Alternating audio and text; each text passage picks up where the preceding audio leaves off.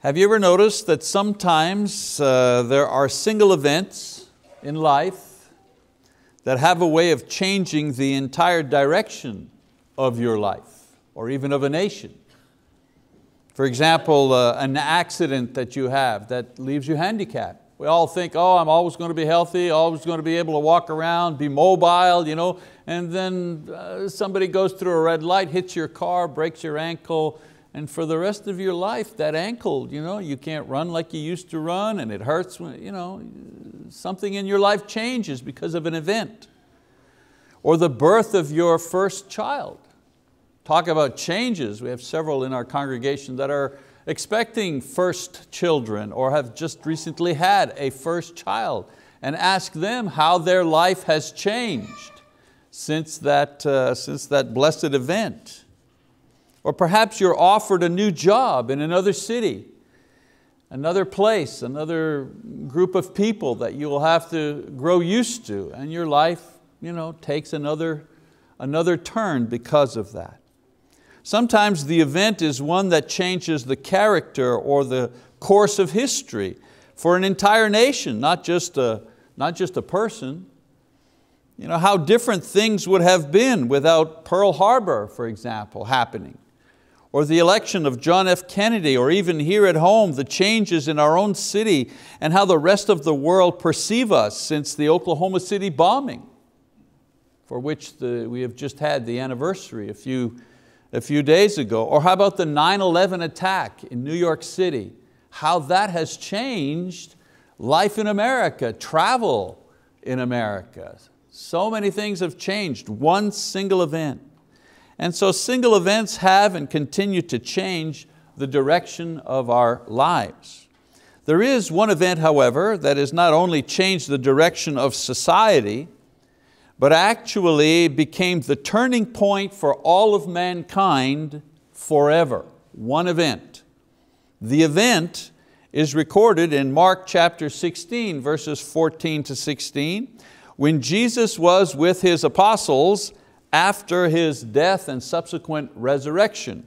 And He said to them, and we read in Mark chapter 16, beginning in verse 14, afterward He appeared to the 11 themselves as they were reclining at the table, and He reproached them for their unbelief and hardness of heart, because they had not believed those who had seen Him after He had risen.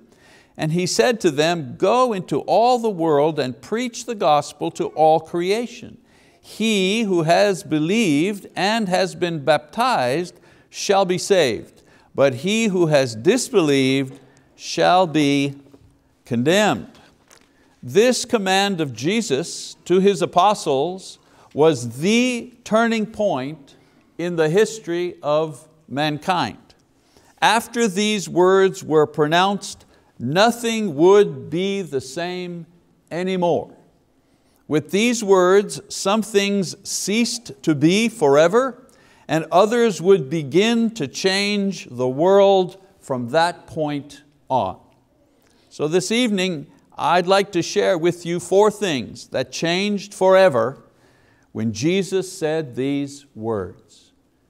First change, the history and purpose of the Jewish nation was completed at this point. In Genesis 12, God selects Abraham to become the father of a special nation through whom God promises He will send His Son. From this point in the Old Testament to the end of Malachi, the various writers chronicle the growth of that people from a single family to 12 tribes to a nation with its own land and its own king. We observe how God formed them, protected them, blessed them, and punished them, but all the while preparing them to produce one day the Messiah that He would send to save the entire world. And so the Savior had to be a human being. He had to have a human identity. He had to have a culture. He had to have a language. God was not just going to appear as something. He had to be a type, a culture of some kind, and instead of borrowing a culture that was already in existence, in order to create a body, a human body for His Son, He created a brand new culture, a brand new nation, a brand new people in order to provide for His Son a history and a nation and a language. So as I say, instead of borrowing a culture and a history from existing nations, He chose to create a completely distinct people, culture, religion for the Messiah to inherit. All of it tailor-made for Him. You could say that the Jewish nation was an historical stage upon which God would send His Son in order to play out the plan to save man and reconcile the world to Himself. However, with these words in Mark chapter 16, Jesus signals the end of the preparatory role of the Jewish nation. After these words, the Jewish nation had to take their place alongside all other nations in receiving the good news of Jesus Christ. They would be first in line, of course, the first ones to hear the good news because of the nature of their role in history, but grouped with other nations of the world. From now on, all nations had equal access to God through Jesus Christ and were to respond to Him in exactly the same way: belief, repentance, and baptism. Of course, it's interesting to note that history shows that the Jewish nation rejected Christ, and they continue to actively do so today in a large part. If you look at books produced by Jews throughout history, you will note that a large portion of them have to do with identifying themselves. It's as if they have an identity crisis that they're trying to solve. This is understandable. I mean, where do you go and what do you do once you have played your part in history but refuse to accept the conclusions about your role? They were given a role to play and they refused to play it. They refused to fulfill it. And so since that time, they have searched to find an identity. Their identity was determined for them from the very beginning. They were to prepare the way for the Messiah, but they rejected the Messiah when He came. And so for 2,000 years, they've searched to find out, who are we? What are we? What are we supposed to be doing? The nation that had the greatest religious insights, the most beautiful and elaborate traditions and temple, has now gone full circle with the words of Jesus in Mark chapter 16. Never again will there be a chosen race based on culture or tradition. From now on, all the ones who follow Jesus Christ will be God's chosen people. And I make a kind of a political aside here. Aside from the political ambitions that are going on in the Middle East, their fight over religious differences is really futile because the religious solution is Jesus Christ. And they're going to keep on being at war until the end of time, or that they accept the fact that Jesus is the Messiah. He is the Savior and no one else. Another change that takes place with Jesus' words in Mark chapter 16, man's vision of God is changed forever. Up until this moment, there were thousands of religious cults and mystery religions and nature and state religions developing their own ideas about the supernatural. Now, God reveals Himself to man in a way that there can be no mistake or confusion as to His character, His will, and His purpose for mankind. For the first time in history, God has revealed Himself to all the nations. God takes on the nature of a man, and as that man performs miracles, provides revelation in a way that no mere man could duplicate. God as a man doing what only God can do. God has come to live among mankind as a historical fact along with eyewitnesses and written historical records to serve all future generations. All of the world has seen and heard God in Jesus on the stage of Jewish history. The Jews were given special insight into God's nature, but now the Gentile nations would no longer have to guess or speculate about God. They could now see and hear Him in the person of Jesus Christ. No more cultural barrier. You didn't have to understand Jewish religion in order to know who Jesus was. And so in Mark chapter 16, verses 14 to 16, Jesus is telling the apostles to proclaim the new dawn of possible religious certainty to the entire world, something that had never been done before. And once again, I say, I mentioned on a personal note, I spoke to Marty after his lesson this morning where he was talking about proclamation, what Jesus was doing. And I said, well, I've got part 2 of your sermon tonight. And we keep doing that. Thank you, Lord, for guiding us in our lesson selection. Number 3 change. Number 3 change is this: a final solution to life's problems has now been offered once and for all. In Mark 16, Jesus is telling the apostles to preach the, quote, good news. But what exactly is so good about the news that they are preaching? Well, the good news is that God has offered all men or all mankind a solution to 2 of their greatest problems: sin and death. Until this time, the only solution man has figured out was to either indulge the flesh or deny the flesh. That was the only, if you take all the philosophies and all the religions and you boil them down to what they were actually trying to do in dealing with sin and death, they had only one of 2 solutions: indulge the flesh or abstain, one or the other. You're imperfect, you're going to die, so forget about it and have a good time until you go. That was one of the philosophical positions. You're going to die anyways. Eat, drink, and be merry because you're going to die anyway. That's one solution. And that solution was wrapped up in all kinds of different philosophies and practices, but basically that was it. The other solution, you're imperfect, you're going to die, so deny yourself all pleasure and beat death at its own game by dying ahead of time. Total denial. And so you have no feelings. In other words, you're getting ready for death. So one way to get ready for death, take it all in, chew on it, absorb as much of the world as you can. That's one solution. The other solution, well, get away from the world as much as you can and die ahead of time so that when the actual death comes, you won't feel so bad about it. Those were the best solutions that human beings had come up with for the problems of imperfection, sin, and the consequence of sin was death. So Jesus comes along and His words offer a dramatic new solution to these very old problems.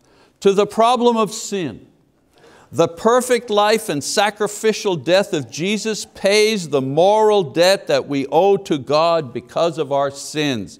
There's the solution of Christianity. We don't have to be ashamed or guilty or deny ourselves to pay for our sins anymore, as if we could. What a futile effort that was. Jesus pays our debt in full with His cross. Our sins are simply taken away in baptism and we have a clear conscience. 1 Peter chapter 3, verse 21. The problem of death. The power of death and its finality is overcome by Jesus' resurrection. And Jesus' resurrection defeats death in 3 ways. First of all, death has always made man afraid. Hebrews 2, verse 14. And the resurrection takes away that fear by showing men that death is not final. It shows that resurrection is possible. What is so great about resurrection? Why did Jesus have to resurrect? Well, would we actually believe that there's life after death if someone didn't come along and actually demonstrate it? What if Jesus died on the cross and then just kind of went straight to heaven, paid for our sins, went straight to heaven, and the apostles went out and said, you know what, your sins are paid for. You're all good now. You're all going to live forever now. And somebody says, yeah, but what happens after we die? Well, then you resurrect. And the crowd would say, well, how do we know we resurrect? Oh, just take our word for it. Anybody for baptism now? I don't think there'd be too many takers. So what does Jesus do? He actually resurrects. He actually shows Himself to people, hundreds of people, after His resurrection. Also, life after death gives man hope. Job 14 verse 12, knowing that the resurrection exists gives man hope and courage to live a good and faithful life because he knows there is a reward. Let's face it, sin makes us weak. And part of the weakness is we have trouble believing. And part of that weakness is we don't always do the things we ought to do for the most noble reasons. We don't always do what we ought to do because it's the right and good thing to do. That's the highest ideal. God is so merciful that He will accept from us the idea that we do what is good because He has promised us a reward. That's not the highest ideal, but you know what? It'll work. He will accept that from us. Why? Because we are weak.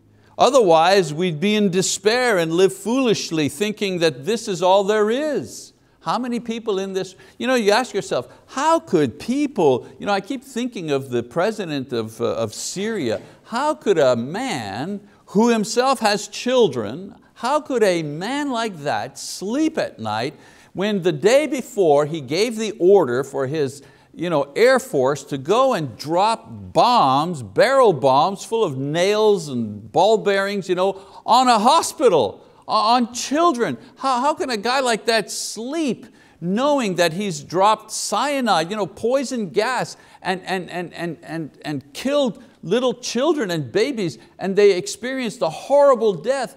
This man who has children, how can he do such a thing? Because this is all there is. When this is all there is, you're amazed what you can do when this is all there is, because this is all I got.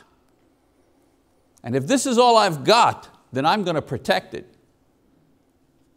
I'm not going to let anybody take it away from me. And I will do what I want to do, and I will do what it takes, no matter what, to protect what I have, because there's nothing else after this.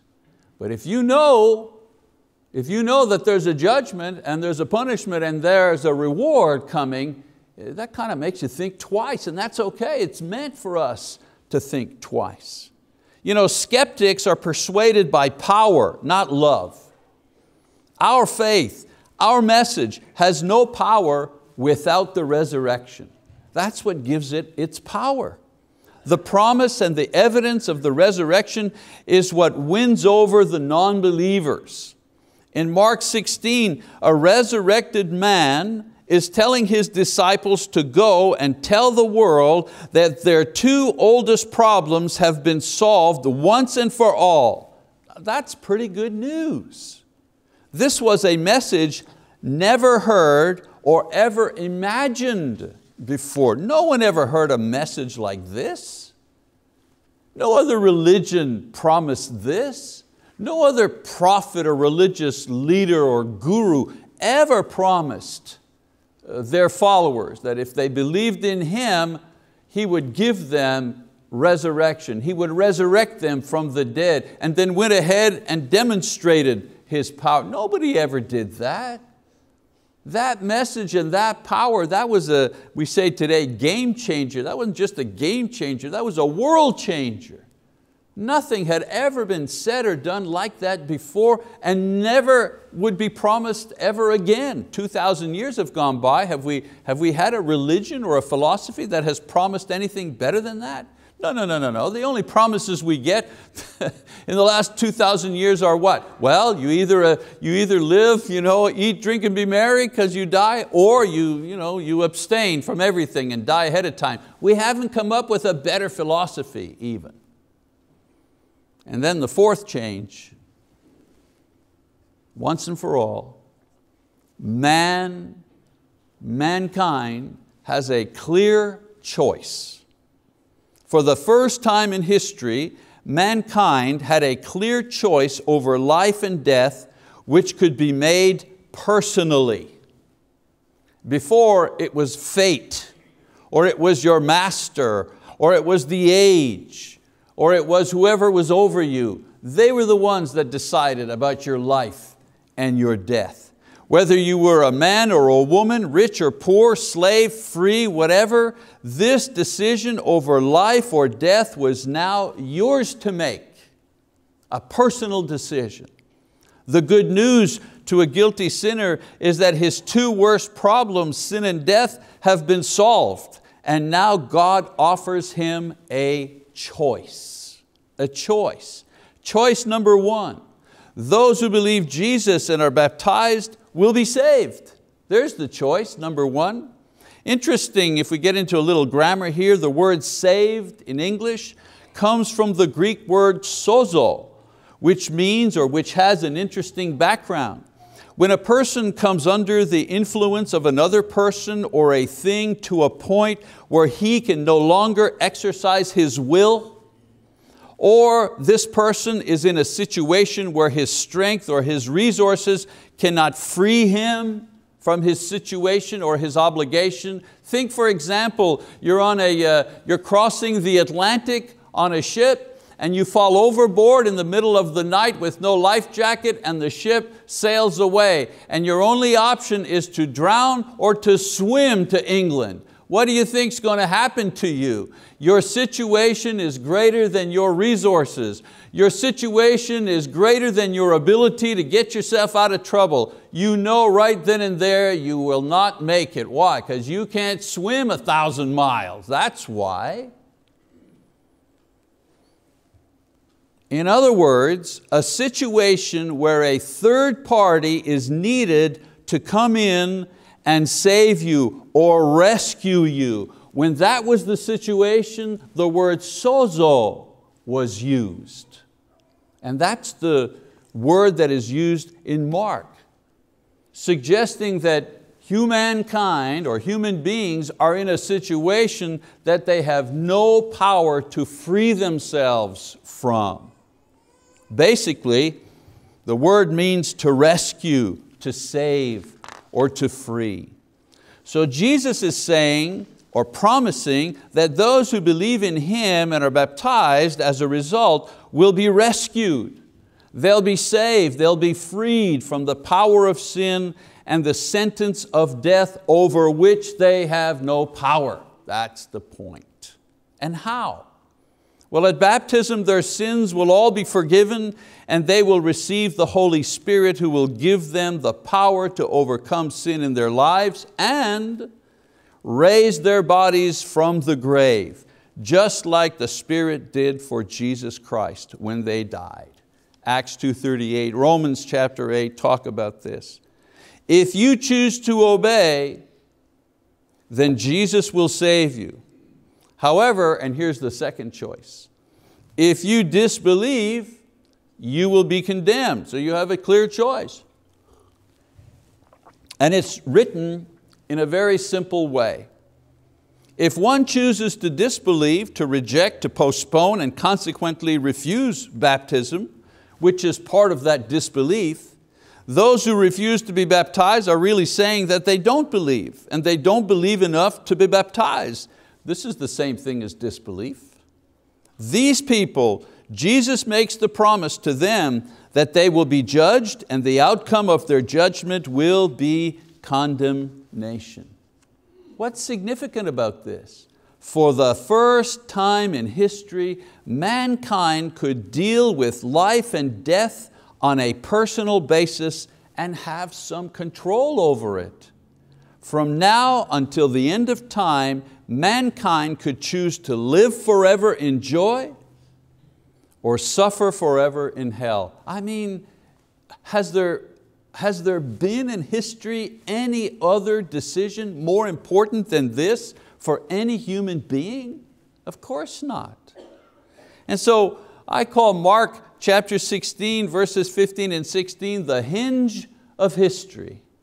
the hinge of history. It was the turning point for the Jewish nation. It was the turning point for religion and philosophy in general.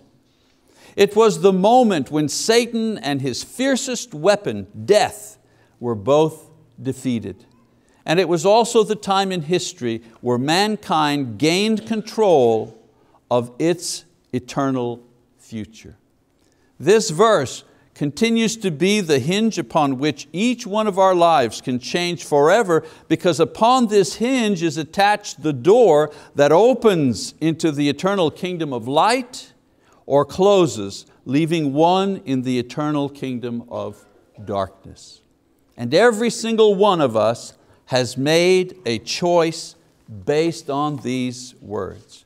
We've either believed them and been baptized, calling on Jesus to save us and to give us eternal life, or we have disbelieved and postponed and been unfaithful and are presently awaiting His judgment while we live out the few remaining years of life that we have here on earth. And some people say, you people in the Church of Christ, you make things so simple, black or white. Well, I'm ready to acknowledge that not everything is black or white. There are some things in the Bible that are difficult to understand. Who is the man of lawlessness? When will Jesus come? What is the significance of some of the imagery that we see in the book of Revelation? It's not all evident.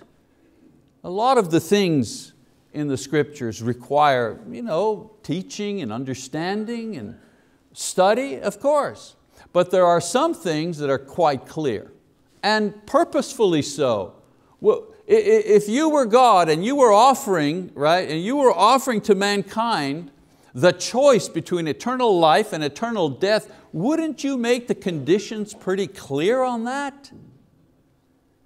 Well, what if everybody had to understand calculus in order to be saved?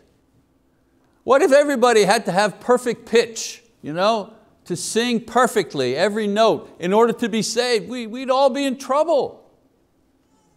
But God makes the choice unmistakable. Those who believe and are baptized, they'll be saved. And those who disbelieve will be condemned. That's at the heart of the message. As Marty was saying, Jesus provided ample proof of who He was.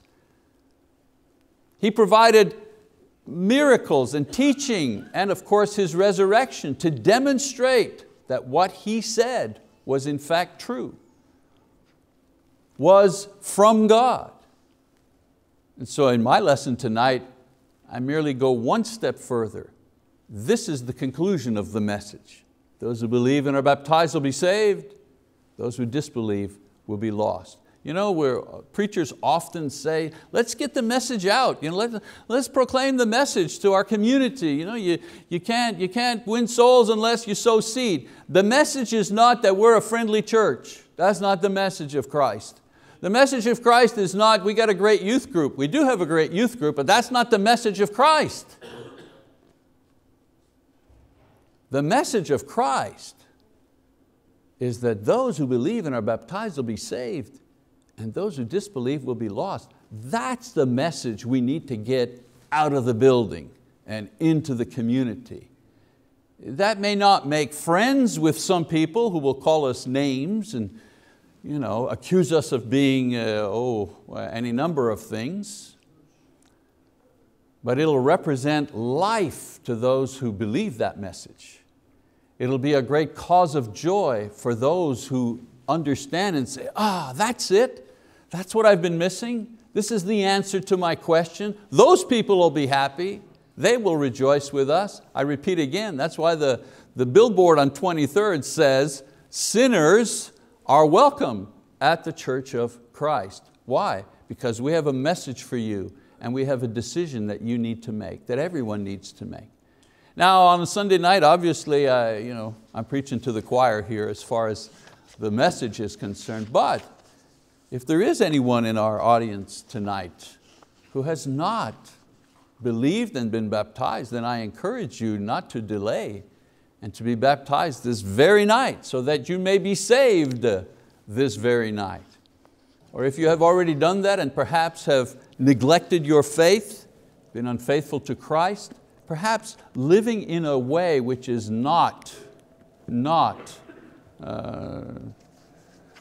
a witness of your faith, and you need to repent of that, you need to change that, then make that decision tonight and return to Him and allow the elders to pray for you and to encourage you back into the fellowship of the saints. If you do have a spiritual need tonight or any need, then we encourage you to come forward now as we stand and as we sing our song of encouragement.